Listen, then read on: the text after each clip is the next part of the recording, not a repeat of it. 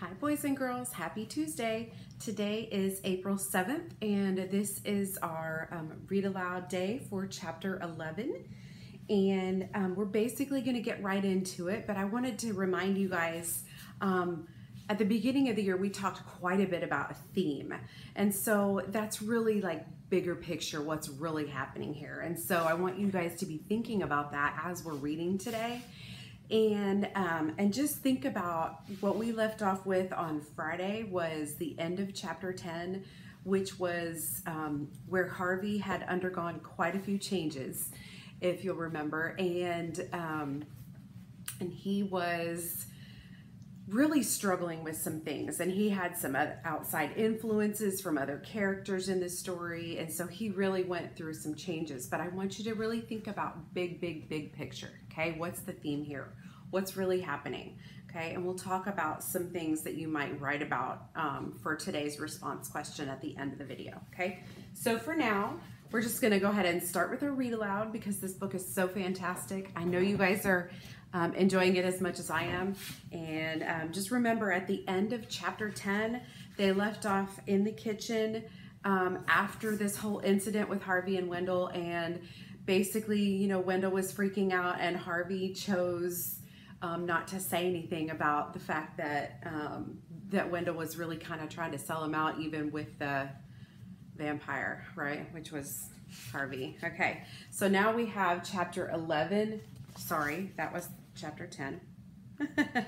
we have chapter 11, which is called Turnabout, and that might be like two different sides of Harvey, or maybe it's Harvey and Wendell. I'm not really sure. They look really similar here, so we've only seen Harvey in one other picture, so I'm not sure. Anyway, we're gonna go ahead and get started because I know that you guys are loving this book as much as I am. Neither Wendell nor Lulu was around the following day.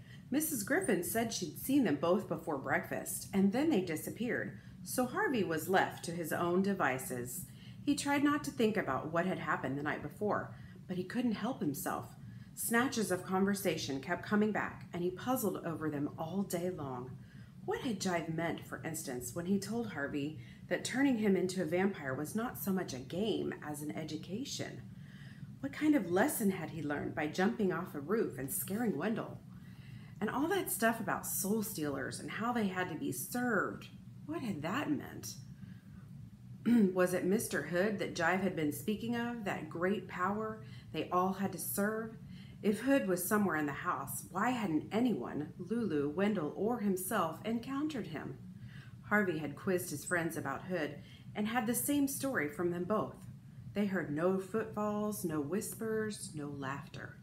If Mr. Hood was indeed there, where was he hiding and why?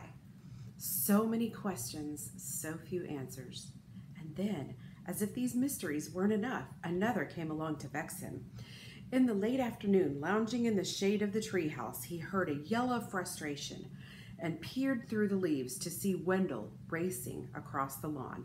He was dressed in a windbreaker and boots, even though it was sweltering hot, and he was stamping around like a madman.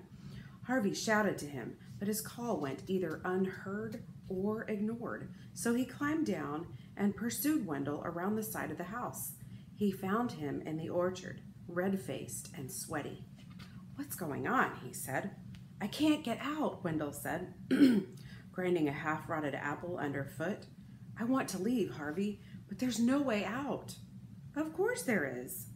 I've been trying for hours and hours, and I tell you, the mist keeps sending me back the way I came." "Hey, calm down." "I want to go home, Harvey," Wendell said, close to tears now. "Last night was too much for me. That thing came after my blood, and I know you don't believe me." "I do," said Harvey. "Honest, I do." "You do?" "For sure." "Well then, maybe you should leave too, because if I go, it'll come after you." "I don't think so," said Harvey. "I've been kidding myself about this place," Wendell said. "It's dangerous." "Oh, yeah, I know it seems like everything is perfect, but," Harvey interrupted him. "Maybe you should keep your voice down," he said. "We should talk about this quietly, in private." "Like where?" Wendell said, wild-eyed. "The whole place is watching us and listening to us. Don't you feel it?" Why would it do that? I don't know, Wendell snapped. But last night I thought, if I don't leave, I'm going to die here. I'll just disappear one night or go crazy like Lulu. He dropped his voice to a whisper. He dropped his voice to a whisper. And I got lost. There we go. We're not the first, you know. What about all the clothes upstairs? And the coats and the shoes and hats? They belong to kids like us. Harvey shuddered. Had he played trick-or-treat in a murdered boy's clothes? I want to get out of here, Wendell said, tears running down his face. But there's no way out. If there's a way in, there must be a way out, Harvey reasoned. We'll go to the wall. With that, he marched off, Wendell in tow, around to the front of the house and down the gentle slope of the lawn. The mist wall looked perfectly harmless as they approached it. Be careful, Wendell warned. It's got some tricks up its sleeve. Harvey slowed his step, expecting the wall to twitch or even reach for him. But it did nothing. Bolder now, he strode into the mist, fully expecting to emerge on the other side. But by some trick or other, he was turned around without even being aware of it, and delivered out of the wall with the house in front of him. What happened? He said to himself, puzzled. He stepped back into the mist. The same thing occurred. In he went, and out he came again, facing the opposite direction. He tried again, and again, and again, but the same trick was worked upon him every time, until Harvey was as frustrated as Wendell had been a half an hour before. Now do you believe me? Wendell said. Yep. So what do we do? Well, we don't yell about it, Harvey whispered. We just get on with the day. Pretend like we're giving up leaving. I'm going to do a little looking around. He began his investigations as soon as they got back into the house by going in search of Lulu. Her bedroom door was closed. He knocked, then called her. There was no reply, so he tried the handle. The door was unlocked. Lulu? He called. It's Harvey. She wasn't there, but he was relieved to see that her bed had been slept in and that she'd apparently been playing with her pets recently. The doors to the doll's house were open, and the lizards were everywhere underfoot. There was one strangeness, however. The sound of running water led him to the bathroom, where he found the bath almost full, almost to brimming, and Lulu's clothes scattered in the puddles on the tile. Have you seen Lulu? He asked Mrs. Griffin when he got downstairs. Not in the last few hours, she replied, but she's been keeping to herself. Mrs. Griffin looked hard at Harvey. I wouldn't pay too much mind if I were you, child, she said. Mr. Hood doesn't like inquisitive guests. I was only wondering where she got to, Harvey said. Mrs. Griffin frowned, her tongue working against her pale cheek as though she wanted to speak, but didn't dare. Anyway, Harvey went on, deliberately goading Mrs. Griffin, I don't believe Mr. Hood exists. Now you be careful, she said, her voice and frown deepening. You don't want to talk about Mr. Hood that way. I've been here days and days, Harvey said, realizing as he spoke that he'd lost count of his time in the house. And I haven't seen him once. Where is he? Now Mrs. Griffin came at Harvey with her hands raised, and for a moment he thought she was going to strike him. But instead, she took hold of his shoulders and shook him. Please, child, she said, be content with what you know. You're here to enjoy yourself for a little time. And child, it's such a little time. It flies by. Oh, Lord, how it flies. It's just a few weeks, Harvey said. I'm not going to stay here forever. Now it was he who stared at her. Or am I? He said. Stop, she told him. You think I am here forever, don't you? He said, shaking off her grip. What is this place, Mrs. Griffin? Is it some kind of prison? She shook her head. Don't tell me lies, he said. It's stupid. We're locked up here, aren't we? Now, though she was shaking with fear from head to foot, she dared to make a tiny nod of her head. All of us? He asked. Again she nodded. You too? Yes, she whispered. Me too. And there's no way out. Believe me, if you try to escape again, Karna will come after you. Karna? He said, remembering the name of the conversation between Jive and Mar. He's up there, Mrs. Griffin said, on the roof. That's where the four of them live. Rictus, Matt, Karna, and Jive. You know, I've met them all but Karna. Pray you never do, said Mrs. Griffin. Now listen to me, Harvey. I've seen many children come and go through this house. Some of them foolish, some of them selfish, some sweet, some brave. But you are one of the brightest souls I have ever laid eyes on. I want you to take what joy you can from being here. Use the hours well, because there'll be fewer than you think.